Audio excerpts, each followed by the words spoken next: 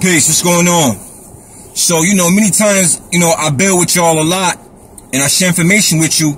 And, what's important to me is the science of research. Let me tell you something. Just because you read a book does not mean that you have researched properly.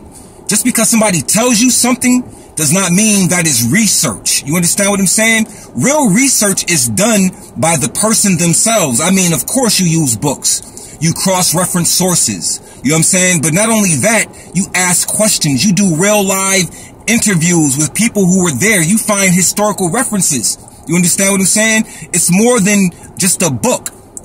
We can never, ever take anything on face value. Because when we begin to take things on face value, this is where we begin to lose.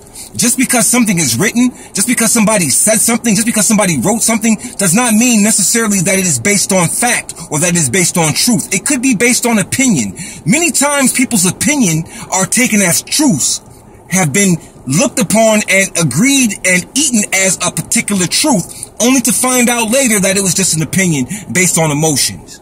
You understand what I'm saying? So when I do research, my research is not based on just reading a book.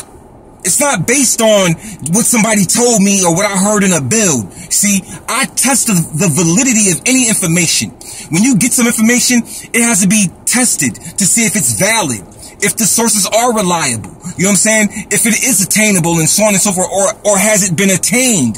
The point of the matter is that research is based on the individual. People say, well, yo, what's your resources? What's your sources of research? My sources of research, I could give you all of my sources, but because of your opinion or because of the way you see things, my sources might not aid you in finding your research or finding the purpose or getting the outcome for your research. My sources might not help you. See, research is sort of like mathematics also. Addition and subtraction. You understand what I mean? And what I mean by that is sometimes you may have to add information to a source in order to take it further. Sometimes you may have to take information away from a source.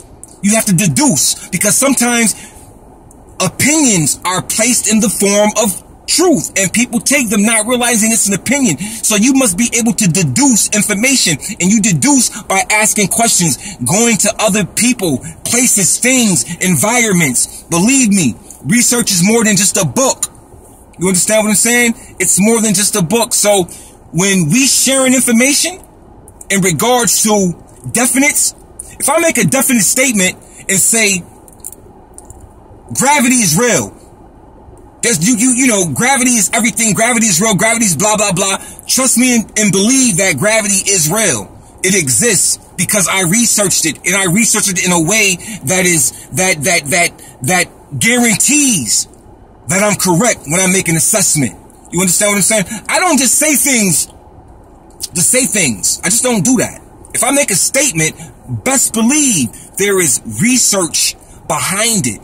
Best believe there are actual facts and evidences that lead me to this conclusion. There are things that I have deduced. There are things that I have added on through research to get me to the particular conclusions that I come to. This is my outcome. You understand what I'm saying? This is what I get from my research.